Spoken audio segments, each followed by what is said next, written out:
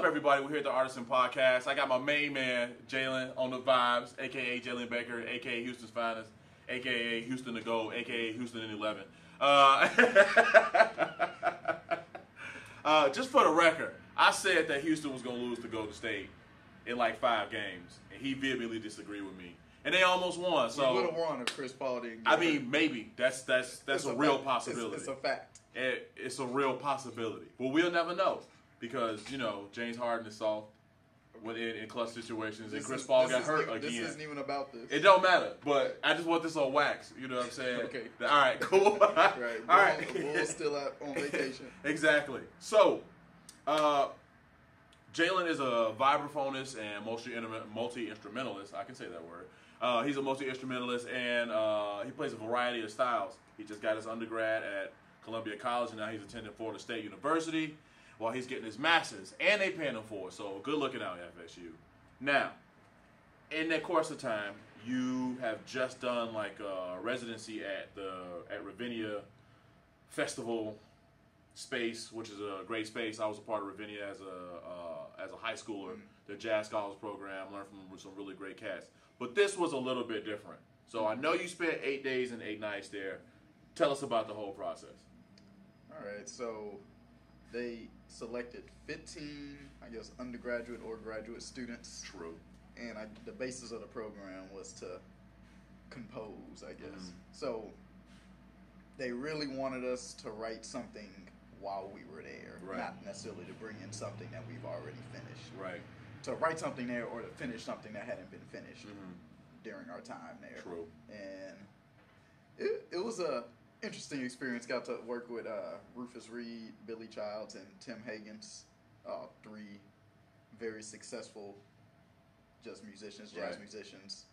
All of them do all kinds of stuff, and they killing. So yeah. So we played every day, like 2-3 hour rehearsals twice a day for about a week. Constantly bringing in new charts, editing, that kind of thing. And then at the end of the week, there was a concert where everyone, I guess, premiered a new piece. I think every single person actually wrote something new. I think they did, yeah. So. Was that an intimidating experience for you? I mean, obviously you knew some of the people there, so that takes away, that makes things a little bit more familiar. It makes things kind of more, I don't know. It just, adds some familiarity to the situation. But when you go in there, you didn't know who was going to be there necessarily. Did you feel like, oh man, I got to bring my best chops or whatever? Like, how'd you feel about that? I mean, I always just kind of feel like you should, give 110% generally. So I'm a pretty confident person. I was going to say that. I didn't want to say it, but yeah, you definitely are. Yeah. I'm not trying to be better than anybody or anything, but I do have a lot of confidence in the amount of work that I've put in. For sure. I try not to put too much pressure on myself to sound better than other people or whatever, do anything. I just kind of try to approach it like any other type of gig or performance. Right. I guess the most intimidating thing would be playing in front of people like Rufus Reed or Billy Childs. No doubt. Not so much playing with my peers because we're all going for the same thing. So there's no point in making yourself uncomfortable around people who are like-minded. No doubt. If anything, it should make you excited. Yeah, everybody. We were just talking about sports, but everybody doesn't respond to pressure or like competition the same way. If that. I mean, it wasn't a competitive environment. You all were all there to learn, as you said. But at the same time, being in a new space with some people who you don't know who were, a lot of them, were killing. In fact, all of them were killing. There wasn't really one person there who I thought, oh, man, that person needs some serious work. They were all really, really playing. And big shout to them. Big shout to all the individuals that got on stage and really put the work in over, before they even got there. You don't get there and all of a sudden you become a jazz musician. It takes hours and hours and hours and hours and hours and hella reps and playing in front of a lot of different crowds and making mistakes on stage and taking a lot of chances to be able to get to that point. So to all the performers who were there, you guys did a really great job. I got to spend some time with you after the show. They were all super chill, which made me happy. It was just a good hang. Even the extracurricular activities, it was all great, man. But you got, like you said, you got to learn from Billy Childs and Rufus Reeves, who are basically living legends. Yeah. You know, what was it like having people who have so much more experience than you and played with so many big names there, like learning from them directly? Yeah, it's enlightening. You know, there's a lot of knowledge between the three overseers, I guess. Right. Tim Hagen's included as a trumpet player, and I guess the biggest thing we can do is improve our perspective. And Sure. all three of those guys are great, but all three of those guys think differently. No doubt. So trying to get a little bit from each one and take it with you, I think, was the most. It was at least the most important thing for me. Okay. Just to, you know, they all approach things differently, so For sure. all of those things could, what's the word? Go into how I go about approaching things in the Right. future. Now I can dig it, man. You know, it's perspective is very important. You know, it's very rare that you can just go through life unless you're living in a vacuum. You know, and you get to have the same mindset, or you're around all people who think exactly the same. There are some benefits to that. You know, like being around like-minded people. You a lot of times have the ability to get places quickly. You know, it's like, oh, we're all pulling in the exact same direction. We all have the same mindset. You know, using another sports analogy, you know, we're all moving towards the same goal. The goal is the championship, so I'm going to do whatever I got to do that. Yeah. But in this, you know, music game or just with life in general, any entertainment, anything, you know, oftentimes we aren't in a vacuum. We have to go and work with other people who may speak a different language than us, that may have a totally different background. Culturally, they're very different. They listen to different types of music. You know, like everybody's going to bring a very, very, very different skill set, and we have to learn to be able to like amalgamate ourselves to, you know, people's personalities. You know, and that's a very valuable skill set to have, bringing people together and being able to make great music, man. It's, you know, y'all were able to do that, and y'all had a not too diverse of an age range, but y'all had a decent little age range in the group, right? Yeah. It went from like 19 to what? 28. Yeah. So there's a lot of life experience in that. Yeah. Within that time frame. What did you get from the other? I don't want to call them students, man. Just the other camp members. Let's just call them that. Your peers, rather. I mean, since everybody was coming from a different place, actually, like half of the camp came from the same school as me. Right. But big shout out FSU. Right. Yeah. Besides those guys, you know, depending on where you are, you're gonna play a little differently. Right. So, just kind of like seeing what everyone's hearing, I guess. Like, you can really tell what someone's hearing by what they're writing, and no doubt the uniqueness of people's music is. It helps me because it gives me ideas. You know, person from LA is gonna write probably a little different from someone from New Hampshire or from Tallahassee. Right. So it's interesting to see how people are going about just getting out what they're hearing, you know. And everyone thinks they listen to a lot of music, but there's a lot of music that most people haven't heard. So, you know, people were showing me things, and I'm like, oh, you know, it might be some folk pop music, I don't know. Right. You know, and I'm like, oh, okay, well, that's something I've never heard. For sure, for sure. That's probably contributing to what's coming out in their playing, you know. So that was my biggest thing. I try not to, you know, hover over people and ask them a bunch of questions. I just kind of want to see how they interact naturally and organically. And I think I tend to observe that well and digest it. So I can dig that. So in addition to seeing just how in general how people operate, hearing what they're hearing, just as far as their approach to improvisation, their approach to maybe more specifically how they approach 251s, maybe, or you know how they go about just like holding their horn or like playing with others, like so stuff like that was really. I mean, you've played with a lot of different cats, but this probably just further reinforced it. I guess because you know you're at FSU now. and you were at Houston before, and you were in Chicago before that, and before that you were in Houston. So I guess, you used to interacting with people who've been in Houston, and then you get here to Chicago, and you're interacting with people here in Chicago. Yeah. And obviously you're at FSU now, and there's a culture there. You all do a certain thing. Once again, you just throw a bunch of different people in a room, and it's like, they do. We all kind of function in a little bit differently. Yeah. In this space. Oh, that's cool, man. That's good. I think that's good for everybody. I think it's good for all of us, man. When you force diversity on people, it forces you to open your eyes, man. Yeah, be careful. Yeah, well, I mean, you know what? I don't mind saying it, man. I think. Well, what do they say?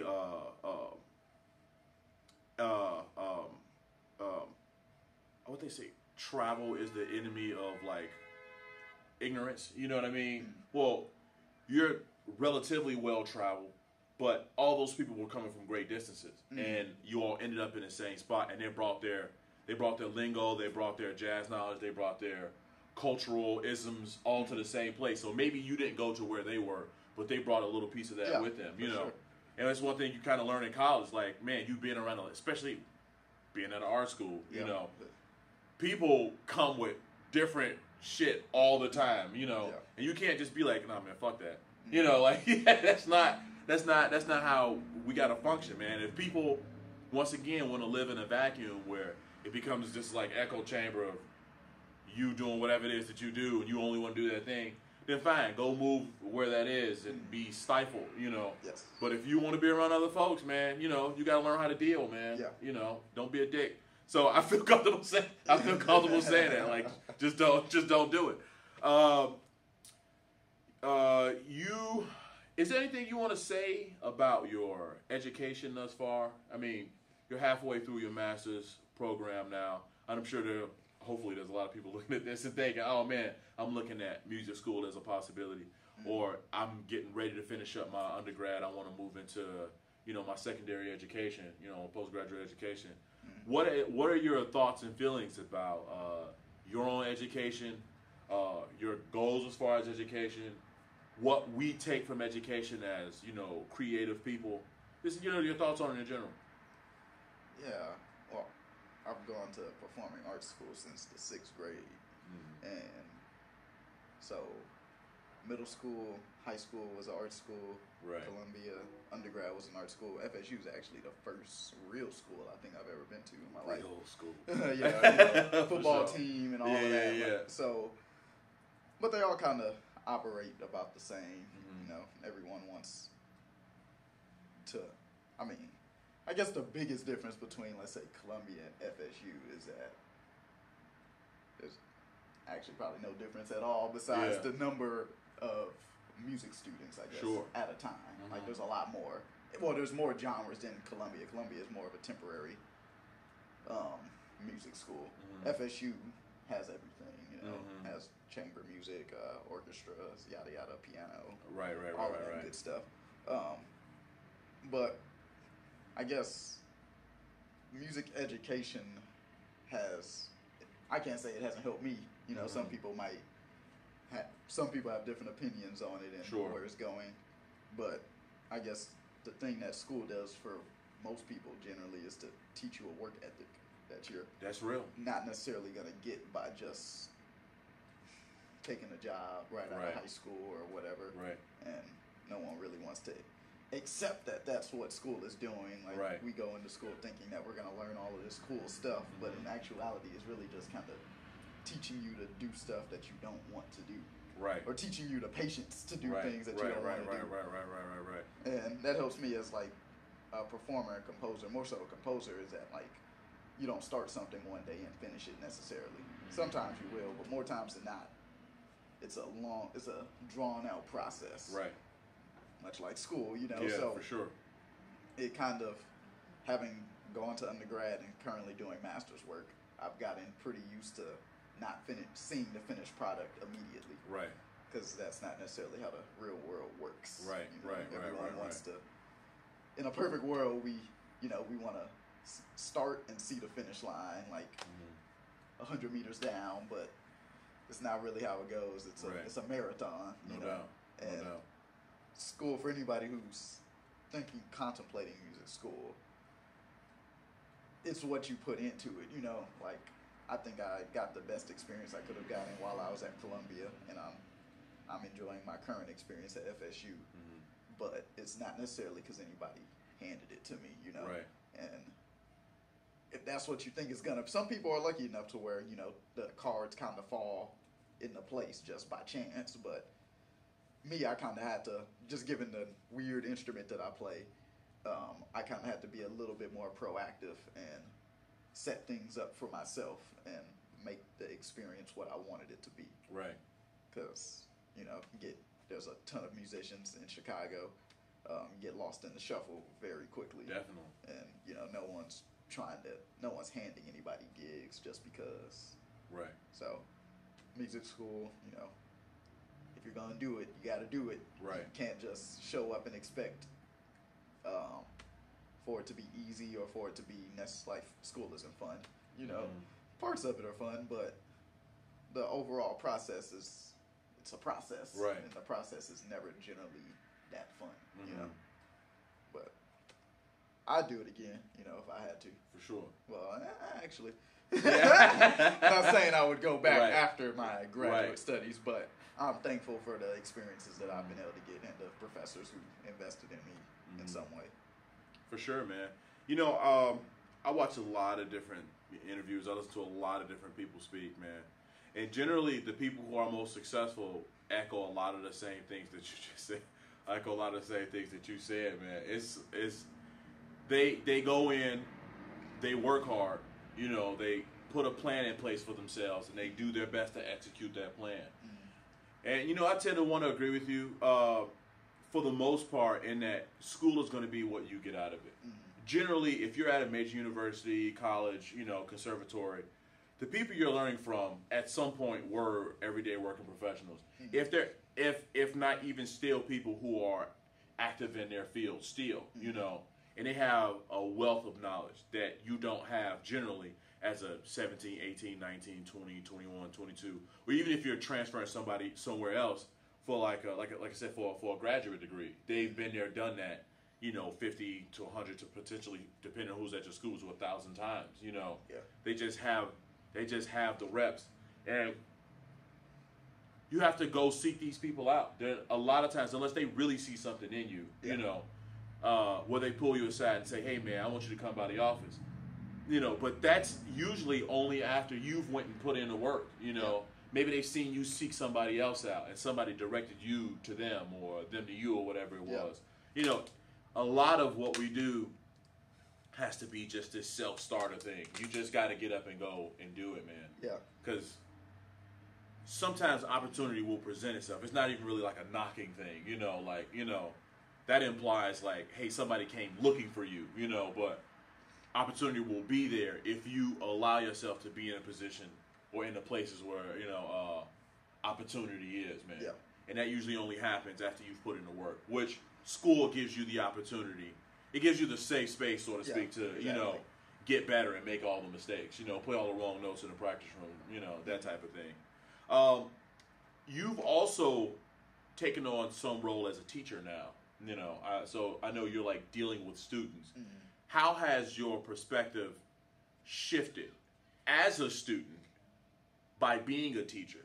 You know, what were your previous, you know, thoughts and feelings about, you know, teachers that may have shifted now? Yeah, so I guess at FSU I teach an improv class for non-majors, so people who probably haven't really played jazz. Most of the time they play like a string instrument, like violin, cello, harp. Had a harp student. Right.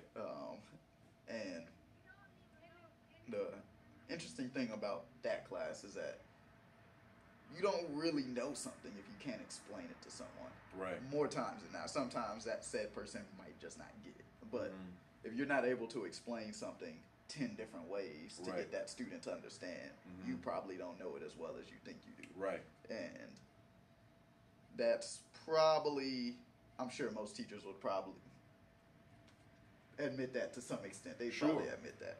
And, you know, it's kind of hard to swallow. It's like, you know, I thought I knew this. Yeah, right. I thought I knew what this sounded like or what this meant, but I can't really put it into words. For sure.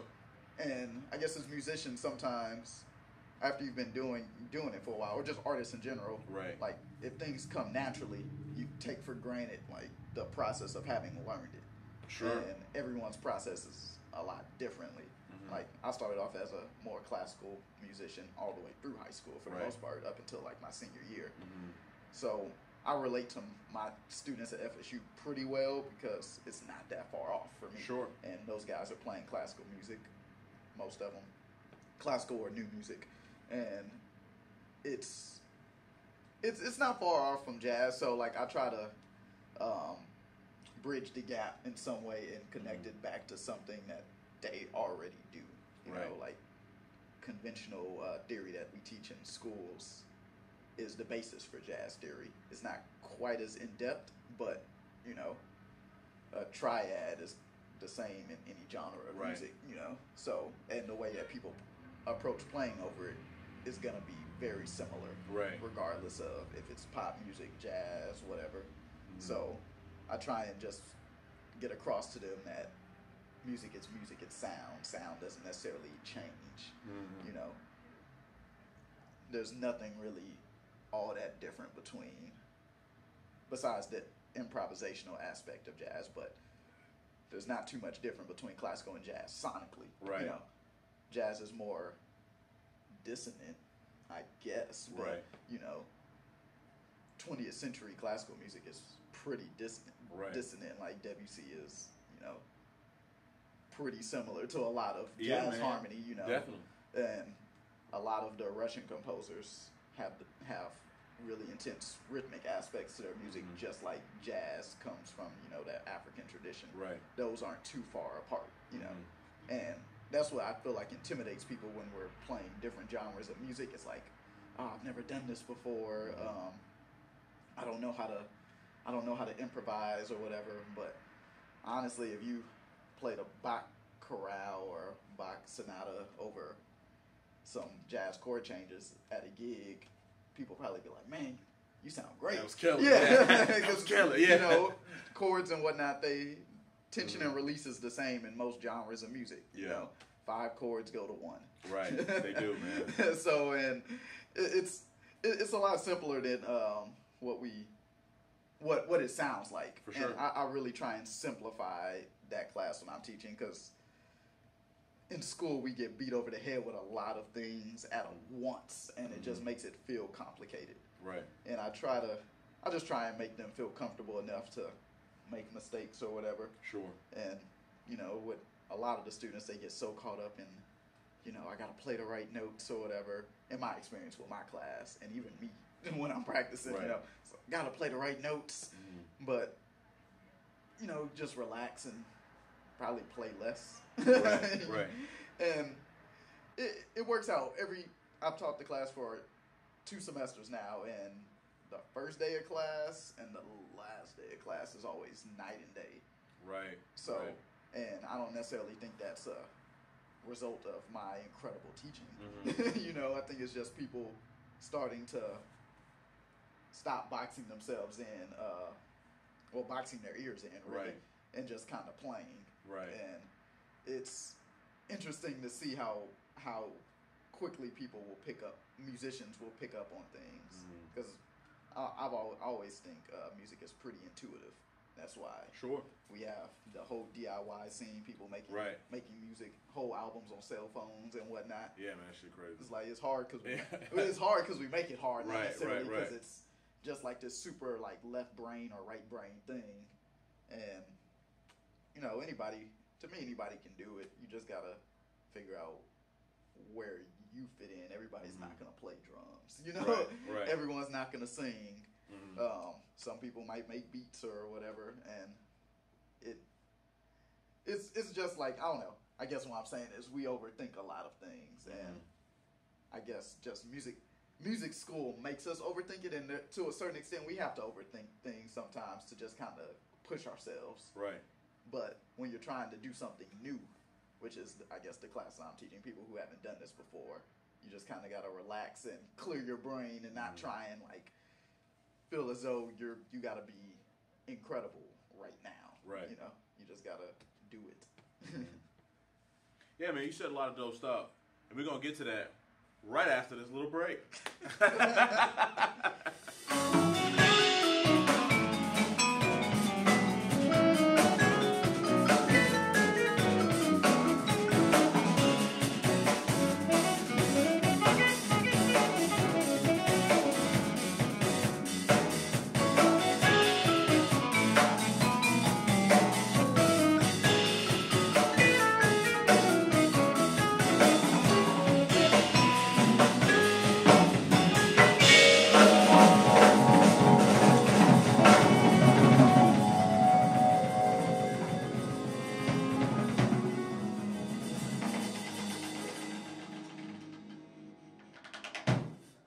All right, what's up? We got Jalen on the vibes back in the building, a.k.a. Jalen Baker, a.k.a. Houston the Great, a.k.a. Houston in 11.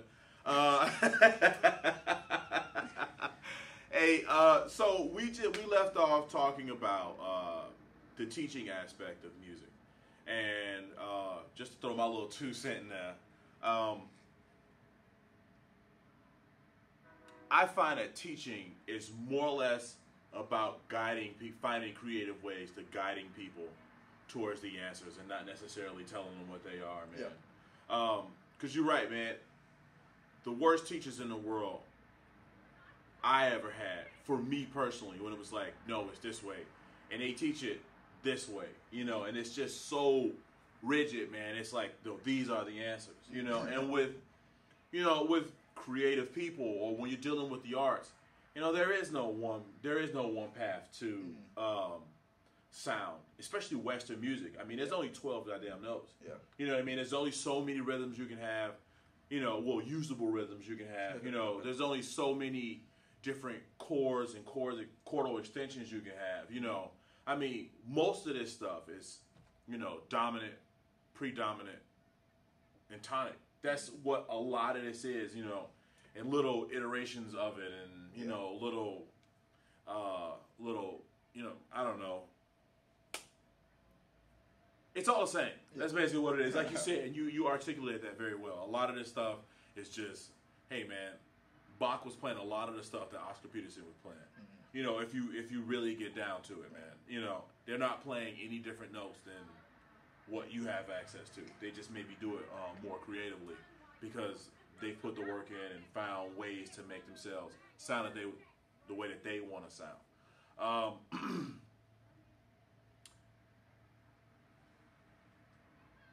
You and I both listen to jazz, but we have very different approaches to the music. Mm-hmm. And my writing is different than your writing. My playing is different than your playing. How you use a lot of I don't want to say odd meter stuff because your stuff is not that odd meter. You know what I mean? But you'll switch meter and you'll find very creative ways to funk things up, for the lack of a better term. You know what I'm saying? Like me writing a piece in 4/4 that's jazz using the exact same chord changes is going to be very different than a piece that you write. And when I went and saw you this past Saturday at the Ravinia thing, what was the official name for that anyway? So we'll make sure we're giving them that proper due. Staines Music Institute. Okay, boom, that. Right. The first thing I said to Drew when we were there, I was like, that was such a Jalen piece. You know what I mean? Like you have your unique sound, you have your unique approach to music. When did you start to realize that your approach to music was different than the other vibraphonists or maybe the other cats? And what were some of the things that led you down this path? I don't think it's too different. I think I'm a product of what I probably listen to too much. Okay, I did that. But I do try and I know I'm aware of how I sound, mm-hmm. and I know what I'm gonna generally sound good doing. Right. Not to say I don't try things. Right. I try a lot of things. You might just never hear them. I mean, but whenever I hear you play, you sound good. So that means you're doing different shit. You know what I'm saying? Yeah, but I guess I don't. Well, I guess the fact that I don't listen to a ton of vibraphone players probably helps me in a sense. Like there's probably like 4, maybe 5 guys that I really listen to on a regular basis. Mm-hmm. And to be honest, probably out of those 5 guys, probably like 2 right. that I really, really listen to. Who are? Stephon Harris and Milt Jackson are probably the 2 I listen True. to the most, with Bobby Hutcherson and Warren Wolf coming in with a close 3rd and 4th. Right. Not talent-wise. Right. I just listen to Milt and Stephon a lot, ad nauseum. But none of my music really sounds like them, I guess. It's interesting. Stephon, one of the homies, by the way. Yeah. Like, shout out to Stephon Harris. Definitely, man. Doing a lot of things for education. Yeah. Just in general. Oh, yeah. But what was the question again? How did you get to, like, your sound development? What were those things that attribute to? Oh, okay. So I guess playing classical music for a decent amount of time at a pretty decent level definitely influenced how I go about writing things, because I like to use a lot of sections. Not a ton, but I've never been a big fan. I love jazz standards, but I've never been a big fan of, like, head solos, head type of thing. I dig, yeah. And some of my music is like that, but I like, multiple melodies. I like when people, let's say it's a quintet, I like when the 2 lead instrument players are playing over different sets of changes. So one person will blow over this set of changes and we'll move forward. Right. And, I'm still trying to get good at it. Like Billy Childs, who was at the Staines Institute, is someone who's incredibly creative when doing things like that. He was talking about that all week, of thinking more asymmetrically. And it's funny, like one of my tunes that I play a lot has like 3 or so sections, and I stopped adding stuff to that because I was like, all right, I don't want to do too much, because it has to be listenable. Right. And we read it in one of the classes, and Billy was like, yeah, man, you could go a lot further with this idea right here. And I was like, okay, well, and that type of thing is incredible for people to just be able to pull ideas out of their minds at command, on command. So I guess that's the biggest thing with my writing, is trying to, break, not make it symmetrical. Right. Just have things that are happening constantly that are adding to the piece. Like Modern Jazz Quartet, John Lewis is writing, pianist, if people aren't hip to John Lewis. He wrote a lot of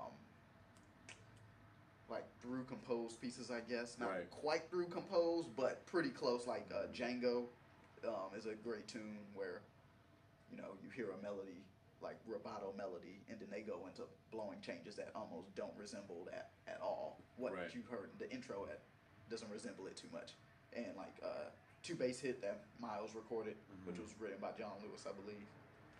Don't quote me. Pretty 2 bass?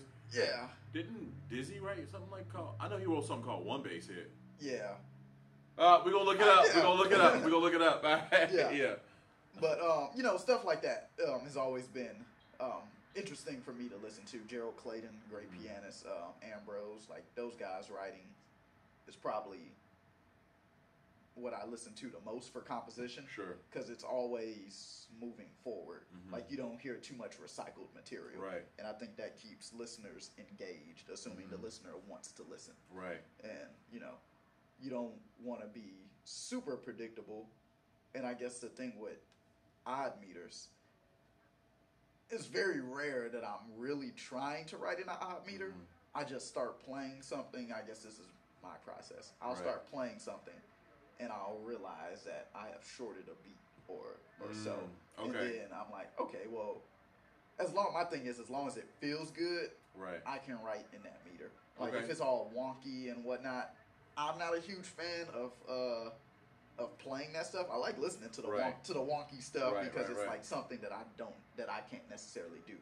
But most of my odd meter stuff is pretty intuitive to me. Like I feel like you could dance to it. Yeah, man, it's funky, man. It definitely grooves. Yeah, for sure, man. So I'm never the person to try and write something to trip up somebody else. Mm-hmm. Every now and then, because you got to keep musicians humble. We'll get lazy. Yeah, because nobody really wants to practice your music. Right. So right. you might have to add something tricky in there Mm-hmm. just to ensure that they look at it before they show up at the gig, because nobody wants to look stupid. Right. Of And, course. musicians will turn around and look at you in a second. Yeah, they will. So, every now and then I might add in some sure. like a weird line that you Mm-hmm. might have to get in your hands, and I think that stuff's great because you don't want to be complacent on stage, right. and you want people not to zone out, because we all have had moments where we zone out and end up messing the whole thing up. Definitely. It might be something easy.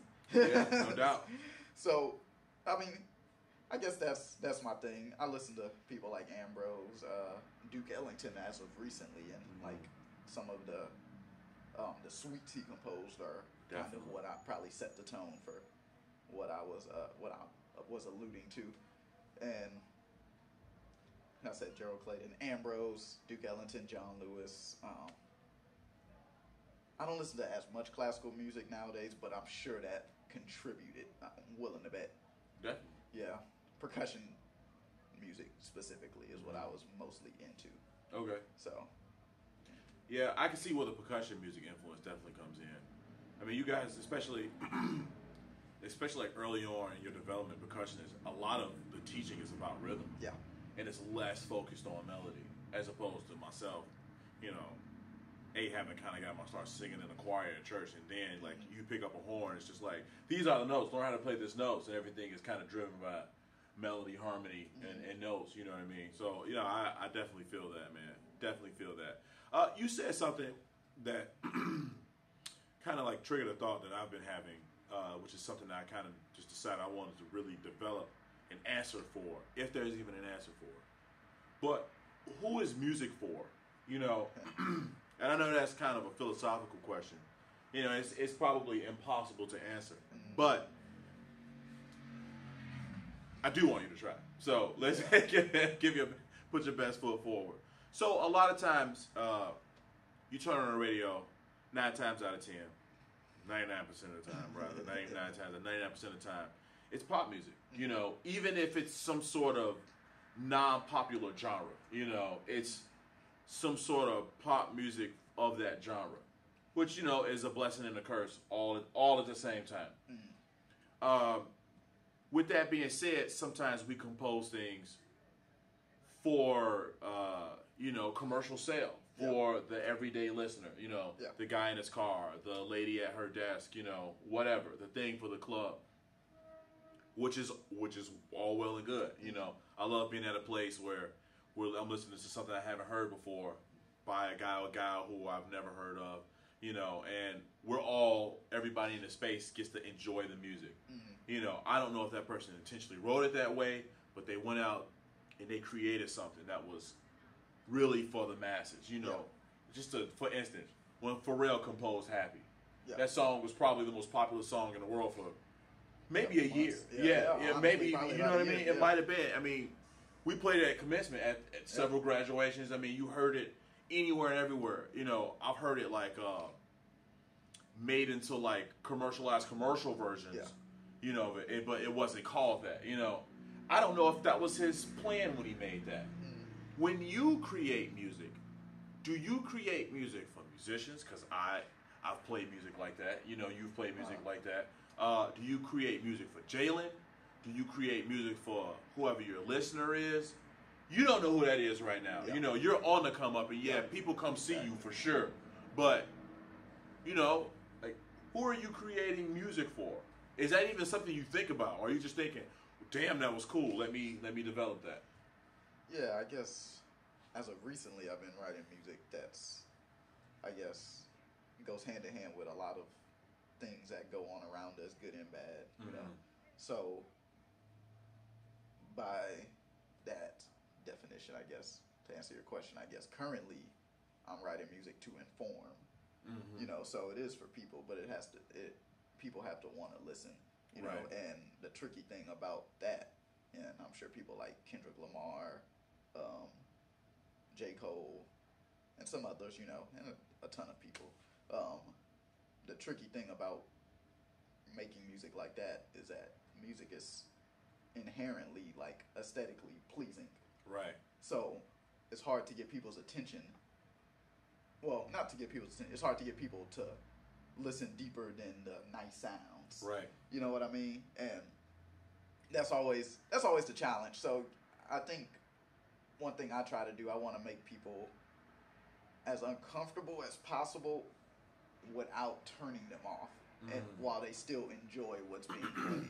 Right. Because music is supposed to, like, you're supposed to enjoy music. I think, like, the question you really ask is, like, who is art for? You know, not even just music. Because it's the same thing. Like, I went to the Art Institute yesterday, or 2 days ago, and, you know, that stuff is great to look at. And it's great to look at, man. You could easily just ignore everything that was probably supposed to be portrayed in there, and just be like, man, that was a really good picture, or that was a really nice sculpture. So, you know, I think there's merit to music that's just all fun. Sure. But I guess there has to be somewhat of a balance, I guess, because art has always spoken to what's happening around us, good and bad, you know. Right. When things are good, like, you know, American music of the 50s, when we came out of World War II and everything was great, most American music was pretty happy. Yeah. You know, at least on one side of the racial construct of this country. Definitely. Well, yeah, for it sure. Was like it was real happy, and you Yeah. know, it was great. You know, like Elvis and all of that stuff is very, like Johnny Cash, all that stuff is real upbeat. It's real happy. You know, people were thriving, and then, you know, on the other side, things weren't great, and it sounds like it. Right. You know, with blues right, and whatnot, and in jazz, you know, Ornette Coleman and that stuff doesn't necessarily sound happy, but I think it's still enjoyable. But it's, to me at least, it's even more enjoyable when you're listening to it for what it's supposed to be. Right. You know, you're not just ignoring it and being like, oh, this sounds cool, because you know, I've showed people music and that has been meaningful. You know, at least meaningful to me. And they're like, it's like, man, that's a really good song. And I'm like, I don't know if that was necessarily the point. Right. You know, was to make a good song or whatever. It might have been to inform or to get across a ideology or an emotion or a feeling. Sure. Well, you know what? One thing I've learned watching Colin Kaepernick is that, or anybody, any piece of music, people are gonna hear what they want to hear. Yeah, exactly. You know, you can put it out there, and they're gonna take what they want to take from it, which is fine. You know, but yeah, people want to hear what they want to hear. You can't really control the message once it's out. You can do your best, and you do a great job. I've obviously seen you play a bunch of times. And especially with your compositions, your original compositions, you'll say what the music was for. And at that point, if they stay and decide that they want to listen to this piece, you know, that you wrote specifically for this event, they are agreeing to sit and deal with it, you know. And if, you know, they're going to think about it, and they can either think about it from your perspective, or they can think about it from the perspective that they already had. You know, and one unique thing about instrumental music is most of the time there's no words. Exactly, yeah. So, you know, you have to be real creative about how you're conveying that message. You know what I mean? And, you know, I think you do a great job at stirring up emotion. You know, yeah, I do, man. Doubling back to the Kaepernick thing and doubling back to, you know, who is art for. You know, the tricky thing I found with pieces that convey a message, you know, in any form, any art form, who is art for? That's what you said. People love to change the narrative, man. Oh yeah. You know what I mean? It's a thing because you said you want to make people as uncomfortable as possible, and it's almost, that's what a protest is almost. You know what I mean? And you know, Kaepernick with the NFL thing, people want their football, man. People want music, bro. They want music, and they want to be able to listen to it without having to think about the other stuff, man. Because it is a release, and I think it's good to be able to listen to music and get away from the world every now and then. Sure. But, you know, if that's what you want to do, probably shouldn't listen to X, Y, and Z. You know what I mean? Like, I hear you. Don't listen to Kendrick Lamar if you want to be lied to. Right. You know what I mean? And, you know, that's a shame because he's such a great artist and he gets his point across. And I'm sure there's plenty of people who have been turned off by Sure, man. Him just saying what he feels, and he's not saying anybody's wrong or. Like, I think he does a good job. Like, he doesn't necessarily condemn anybody. You know, there are a few lines where it's very point blank. Right. But that's the shock factor that he has to Right. put in the music to, you know, get people's attention. Sure. And, you know, I guess you just have to be mature enough to not be offended. Like, you know, no one's a... Artists are generally pretty sensitive to other people's emotions. Yeah, definitely. So we're or at least I'm never pointing the finger at anybody. Mm-hmm. You know, I'm just speaking to what I've seen, what I may have experienced, and, you know, things that are probably pretty obvious. Mm-hmm. You know, and you just got to be mature enough to take it. Right. And that's I guess I'm in a good situation because I'm not writing pop music. Sure. So the demographic of people coming to see me perform is a lot different from the demographic that's going to see any rapper or any singer or Beyonce. Like, the people who are coming to see me perform are probably looking to hear something a little deeper Sure, than definitely. you know, like dance music. Right. And when they want to dance, they'll go see, you know, somebody else who's more into that. Yeah. And, you know, I'm like I said, I'm lucky that I'm not having to deal with a widespread audience. Like, Sure. the people who are listening to jazz are probably people who've been listening to jazz for the last 50, 60 years. Right. You know what I mean? There's some given information that's going to come with that. Yeah, exactly. And it's Definitely. not new in jazz. Right. It's not really new in art. It's kind of new in other forms of music that are more recent. You know? Sure. But you know, I've never had trouble getting a point across, and I'm lucky, and I'm sure maybe at some point I might. But I guess my advice for any artist who's trying to put out music that's, I guess, socially aware, socially conscious, is to not give people the energy. Give people energy. If people are fighting you against what you're doing, just don't give them Right. the energy, because it's generally just to deter you, you know. Sure. And obviously, if they're not open to what you're saying, your music was not for them, and you shouldn't linger on the fact that you didn't connect with that person. You're not going to touch everybody, you know. Right. Only, you know, not even Jesus could touch everybody. Yeah, obviously, definitely. you know what I mean. Yeah. So, Kill him. Yeah. Oh my God. Yeah. So it's you just gotta you take it. You know, Right. everyone's not gonna see things. That's all. That's on the artist side. You have to be mature enough to understand that people aren't gonna see things the way you see it. Not Sure. even the people playing in the Right. band with you Right. might see it the way you see it. Definitely. And you got to be able to accept that. And I personally don't like always just being in the same room with everyone, with people who only believe what I believe. Right. It makes for a pretty boring conversation. Yeah, the You echo know? chamber thing happens. Yeah, exactly. Yeah. And I've been lucky enough to play in a few different southern cities, or like Sure. the deep south. Yeah. Like, y'all probably don't even know where Apalachicola is. I haven't Like, heard of it. exactly. Yeah. I played in Savannah, Georgia, maybe 3 weeks ago with my professor, Leon Anderson, and some other incredible FSU students. Mm-hmm. And, you know, we played one of my pieces that's, I guess it could be a touchy subject for people in the South. But, you know, it was received well. Yeah. And I think if you deliver something in a sincere manner, even if people don't agree with you, they won't blow it off like it's nothing. Sure. And I feel like sometimes our approach to getting our point across can be real aggressive. Right. And that's not always. Sometimes it has to be, but that's not always the best way. Like Dr. King was able to get his point across by being somewhat not lackadaisical, but like touchy, like Sure. pretty sensitive to what's going Right. on. You know, at least in the public eye. Mhm. Like he didn't say anything bad about anybody who was doing the wrong thing, Right. ever. Right. You know, and that helped him.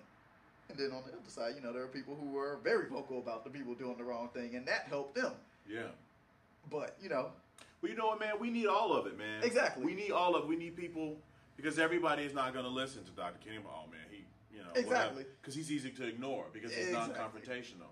You take somebody like Malcolm X, or even somebody like James Baldwin, man, who was probably one of the most articulate cats you ever want to come across, and he'll reach you on a more intellectual level.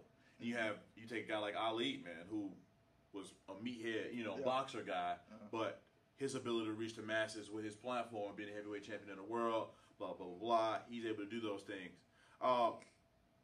I generally want to encourage people to go out and make their statements, whether I agree with them or not. Yeah, because exactly. Time has a funny way of dealing with us all. You take a song like, All I Need Is Love by the Beatles, or you take a song like What's Going On by Marvin Gaye, or you take a song like Fuck the Police, with NWA, man. And, in the moment, these things are like radically controversial. Yeah. I mean, and there's 100 other songs we can name, But those are the first ones that popped in my head, especially What's Going On by Marvin Gaye, or another one, Say It Loud, I'm Black and I'm Proud with James Brown, I mean, these songs, sometimes in the moment, they're for a very, very specific group of people. Yeah. And a lot of times, we don't want to listen because, I don't belong in that group. Maybe you want to be in that group. Maybe you don't like that group. Maybe you think that these people voicing this thing somehow offends you and it's not, congruent with your line of thinking, whatever.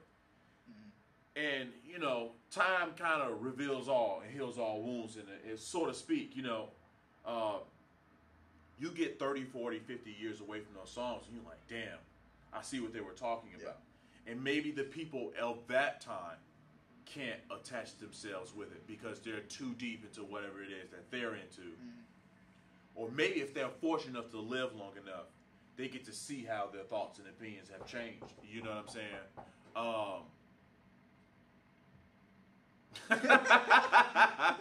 You know what? I'm going to come back. I'm going to take a quick break, and we're going to wrap this thing up with my man, Jalen.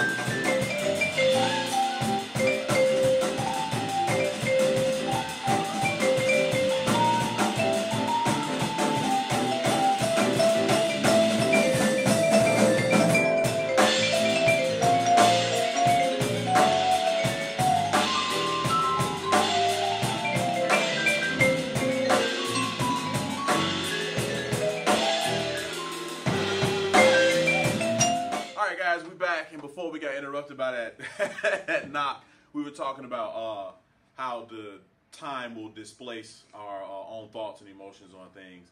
I don't remember what my last thought was because then we got into a whole other conversation about something else.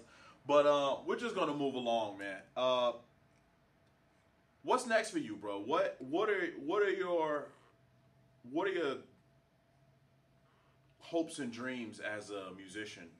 I know that may be vast, but if they're vast, let them be vast. But what's next up for you? I know tomorrow you're playing with Gerard Harris at the Jazz Showcase.